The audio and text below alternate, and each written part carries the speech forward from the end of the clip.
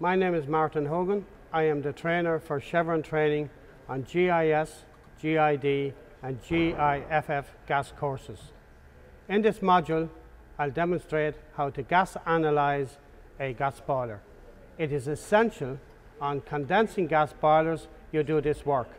You cannot leave a gas boiler without gas analyzing it.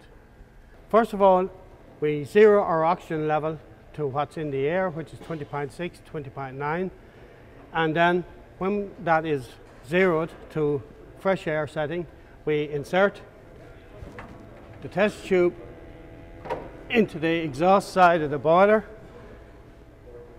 and after a few seconds, as you can see, the CO2 is rising and the oxygen is decreasing.